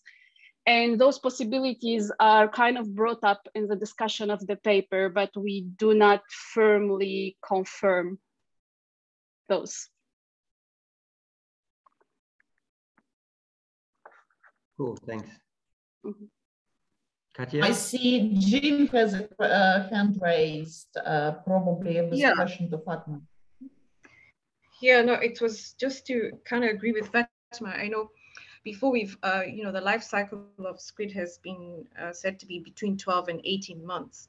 Mm-hmm. But especially from data that we've collected from the close season, looking at aging, it tends to be 364 days. So it's like about a year. Mm-hmm. So where previously what Mike was suggesting that you would expect to see a lag phase between productivity in terms of chlorophyll A linked to catches, you don't see that because everything happens within a 1 year time span. So I think that kind of makes sense, but it's only because the literature has been reviewed. And before we used to say that the lifespan of squid was between 12 to 18 months, but now we found it's actually less than a year. Yeah. So Glenn, I hope you're not going to get me in trouble. Can I quote this now? Because, you know, I've always taken my cues off Warwick, who was the godfather, and Johan Augustin, of course, of squid biology. Yeah, and I don't want to get shot down. Is it 12 months now? Is that the conventional wisdom? Yeah, there's a paper that we published last year. Sorry for the noise outside. We published a paper last year. We've been collecting, we reanalyzed satellite data from 2003, 2004, and that's the data that we got. That's the lifespan. So. And also we are seeing now that since we started closing the fishery from around 2014, that the mantle length of the females that we're catching during this time, November, December, is smaller, but they're mature. So they seem to be, even the maturity data that we got from that is a little bit different from what's been published. So that's the updated data. I think it's Marek. We had 2 students, so it's 2 papers that we published with Marek last year. We'll have that updated information. And to support further what Jean was saying, like also the paper that we are citing and the results that I showed, it dates also from 2020, so that could be the same paper. I don't know, but yeah, it's probably this. Yeah, it's a Lipinski paper. Yeah, exactly, Lipinski paper. Absolutely, yeah. Yeah. All right, and Mike. Oh, sorry. Mike, go ahead, Katja. Also, don't forget the study by Jorn Brugman, which is also in this special issue, which clearly shows you that the highest predictability, the highest correlation happens at 9 months between peak in productivity and peak in biomass. So it's 9 months, which is golden. Which is within a year as well, so it's coherent. He got his greatest correlation between, I think it was 82 millimeters, which was 2 months old, and so-called productivity. But it doesn't matter. I mean, the point is, Jorn's paper really, I mean, it's a great paper. It did some really good stuff. Brett, you're still there. I was just wondering, just picking up on your talk there about the end. So you found I mean, you obviously needed a hell of a lot more turbidity data, but you showed that there are occurrences of high chlorophyll events determined by satellite imagery and turbidity events as waves. But the wave data was showing that it stirred up the seabed during winter, which you'd expect, big swells stirring up the... so I gathered from that turbidity, yes, it can be driven by waves, but that mainly happens during winter when spawning's not happening. So I took home the message that really it's chlorophyll, if you can link chlorophyll to the nephloid layer, which is maybe the predictive mechanism for turbidity. Is that right? Yeah, Mark, I agree with you. Yeah. But also, just to add, I mean, you know, again, we've also said that there's 2 peak spawning seasons. But when we looked at the aging data as well, you know, the squid are spawning all year round. So there's no clear peak. And when Marek, when we presented these results at our scientific working group research meeting, I think it was a year and a half ago, this was pointed out as a real problem, because it's one of the things that, you know, in biology, you're supposed to determine how frequently your study species spawns, and that's something that should have been done a long time ago. So, but the data showed that there's no clear pattern. There seems to be a little bit of a higher spawning during, obviously now in summer, but they spawn all year round. So, which was another, at least from the aging data that we got using analyzing the statoliths, which means maybe we need to analyze more, but that's what we got, which was a surprising result. So, yeah, as always, I mean, this species, as we know, is probably the most studied cephalopod species on the planet, and yet every time we creep up with more like this is a huge deluge of information, and we just end up with a whole lot of more questions. And now it's the most surveyed as well in the world. Yeah, absolutely. So we've got, let me just have a look here. We've got 9 minutes left, and what I was thinking about is you can see Jean and Adrian. Are you still there, Adrian? I think you are. I can see your name there. Anyway. Yeah. So you can see we are tantalizingly moving towards predictive capabilities in some ways. And there's 2 ways that I see that happening. Is one, you can run what we call operational oceanography models. So you have these models that Zoe and others have been using, and you push them with observation data.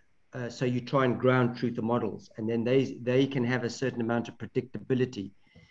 So that's the one way. The other way that you might have seen there is that we look at these low catches, and then we try and correlate them with some perturbation in the environment, like Fatma was showing with the chlorophyll, and Zoe was showing with the spaghetti plots. You know, so we can see an atoll pulse 2 months beforehand. We can see it's forming by satellite observations up near Durban, and we can follow it all the way down. It travels at 20 kilometers a day. So there's a certain amount of predictability there, but to actually forecast when that atoll pulse is going to pop out, now that's a hard one. That is hard. So that's the one thing. And then the other thing we could only fit in so many talks here, but there was another paper that we didn't highlight by Sarah Asda that took quite a large model that was pushed forward in time, and it was able to do a projection, and that's Katya's group doing that. But again, you know, the interesting thing, Jean, you picked up on it, that we need to think about. So the model shows some increase in temperature over the next 80 years. It shows a bit of a decrease in productivity, although that's arguably maybe not significant. But I mean, with other parts, we compare this work to the tropical Western Indian Ocean, and it's going ballistic up there. I mean, climate change is big time, obviously, because it's a lot hotter, a lot warmer. South Africa is further down south, and so it's cooler. You know, the warming is not going to be quite as dramatic. So you've got this slightly cooling effect, but you're still going to get climate change. You're still going to get an increase in temperature. Now I've got to finish. Jess has almost finished her paper. She'll hopefully submit it on Friday. And if you have a look at her work, she's taken the temperature projections from Sarah Asda's model, and she's got her own sort of linear equation, and she's predicting, if I remember correctly, like a 50% drop in catch over the next 80 years. This is serious, Jean. This is hell of a serious. If you talk about the small scale fishes, number one, old Adrian there is jumping around in his seat there because he's worried about, you know, his huge investment in capital and everything. And this is the story, you know, is that I remember talking to a minister in Mozambique years ago, and she said, Michael, you want me to move 3.5 million people? Just how certain are you of your data? You know, and I'll never forget that question. I'll never forget it. So it goes back, Adrian, Jean, but particularly Adrian, you know, we need to reflect on just how good we think our science is. I don't know if that has stimulated any thinking amongst you lot. Mike, if I may make a comment. Sure. So yes, there is that huge gap between two classes of models. Our kind of operational capability, which can give you a warning, but a very short-term warning, and then a longer-term capability, climate change capability, which gives you much vaguer picture, but for much further in advance. But again, you cannot rely on it for anything under decadal timescale. So you can say the general trend goes this way. You cannot say exactly when it starts really hitting you because it comes with extreme events. That's the nature of it. It never goes slowly. It goes with occasional extreme year indicate, an occasional few extreme years indicate, and then it switches to a different regime, if that is how it's kind of to be on the Agulhas Bank. I think one thing which you didn't mention about Sarah Asda's paper, climate change impact, which says, okay, yes, there is a temperature rise. You tell whether there is a limits in which boundaries squid survive. Primary production, not the biggest concern longer term on the Agulhas, but what is of concern is dynamics of the Agulhas itself, which seems to be moving closer onto the bank with potentially retention loss. So that's what Zoe was showing you right now, that retention loss comes in extreme events. So that's something which we need to kind of look for. And the earlier we put this start putting this predictive system in place, the better, because it takes time to adjust the system, to gain trust in the system before you actually use it operationally for management. It needs to exist a few years to demonstrate its validity and get going with this. So don't wait until it's conclusive and 100% correct before you start implementing it. And then, of course, we bring in pity Greg Christie's not here because he's always a pessimist, but on science anyway. And Greg will say, guys, this is wonderful. You've shown all this stuff. But remember that squid, cephalopods, have the highest plasticity in life cycle than any other species on the planet. Jean? Because of What do you say to that? Yeah. Nullifies. Yeah. Well, he's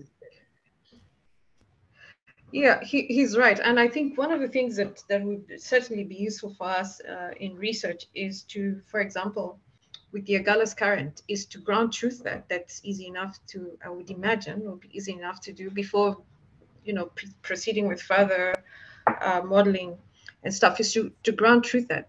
Because once you ground truth that, then it's easy, then it's possible to then relate what we've seen modeled and then previous events, and then be able to better have the ability to better predict, you know, how the movement of the Agulhas current is going to affect retention on the Agulhas Bank, and then how that's going to impact future recruitment and catches.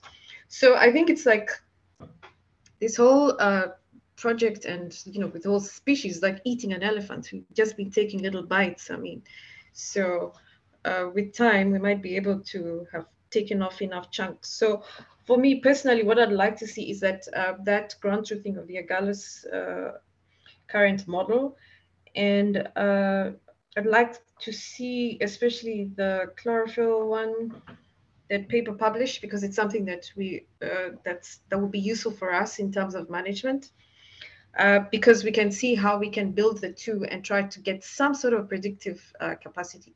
The other thing that would be really useful is to look at what chlorophyll is doing now, because it's something that's happened on the Agulhas Bank.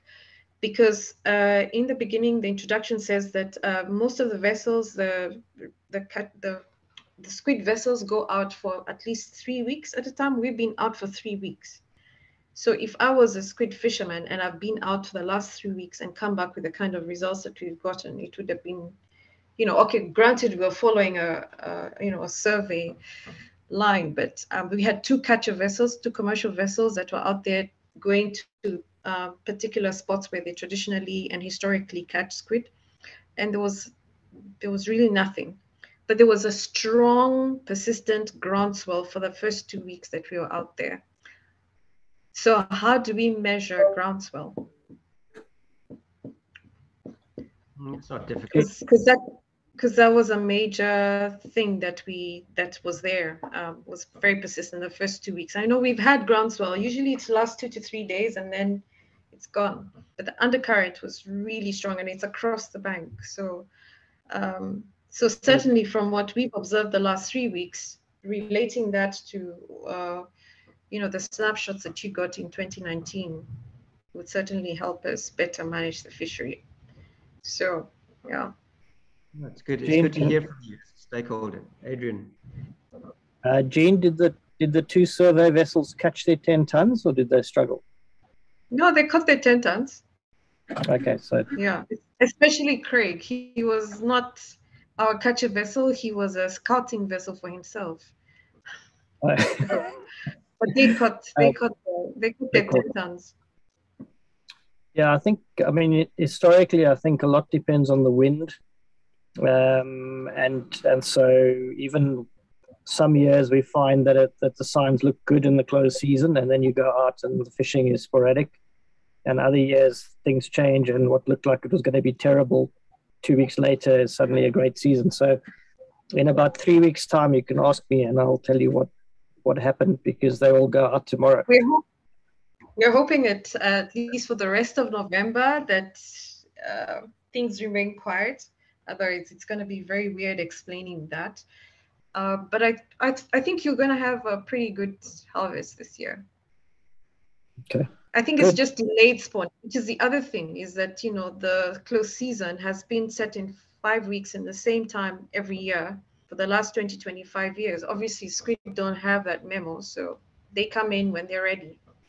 So we could have missed the timing a little bit. Timing bus, yeah.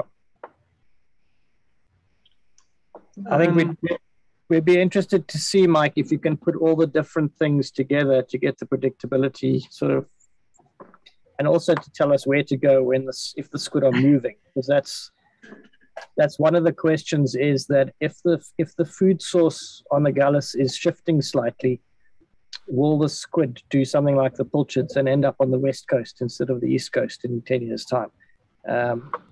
So one of the jobs I can tell you no. Sorry, Jean? No, they won't, because we found lots of pelagics, but the thing is that with squid is that even we did find little aggregates and what one catch vessel skipper was calling loose squid. So they're not yet aggregated. They're just little groups all over the place. But it's very much related to the substrate. So where we have a long patch of like rocky ground, there was like nothing. And if you look at the catches, if you plot the catches, which we did over historical catches over the entire coastline, you'll see that area, there's hardly any catches in that area, which means that they don't spawn there because of the ground. So they need a sandy substrate. So chances of you finding squid eventually shifting is, they're very specific in where they spawn. Okay. Gee, I must say, it's lovely watching you grow in your scientific career. You're really becoming quite knowledgeable on all of this now. Originally as the PhD student, eh? Yeah, the original PhD student for squid, yeah, for the fun. We've been speaking a lot amongst ourselves. What about the rest of the floor? Anyone else would like to butt in or chip in or? No, I don't see. Okay. I think it's time anyway.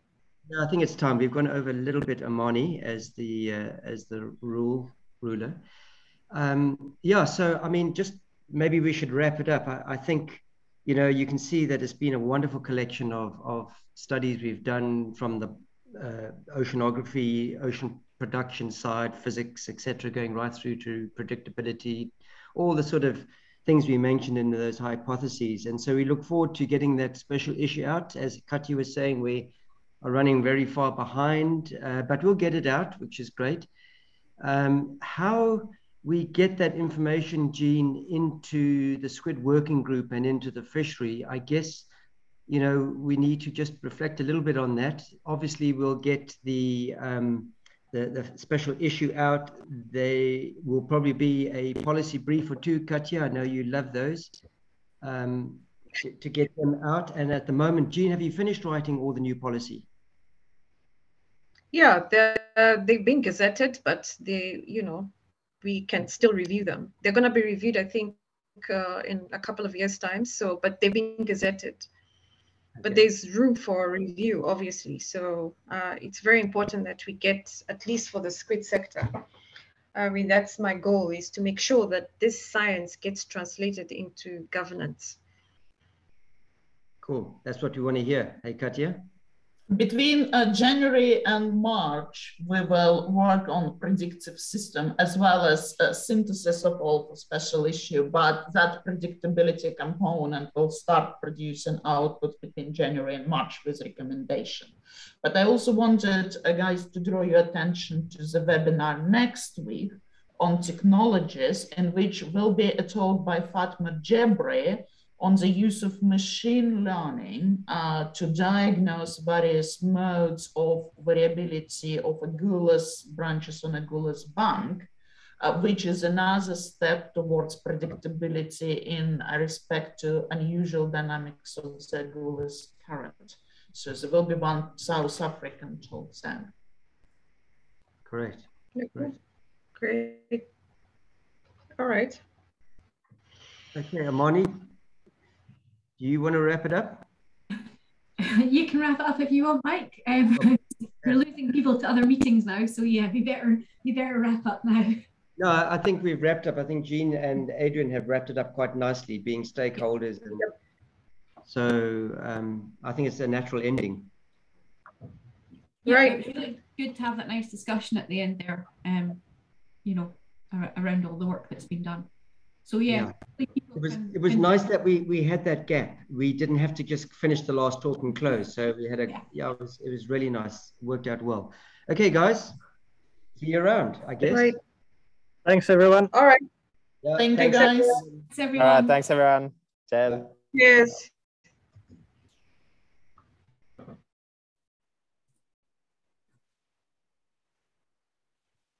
Right, just two of us left. How are you feeling, Amani? Are you okay?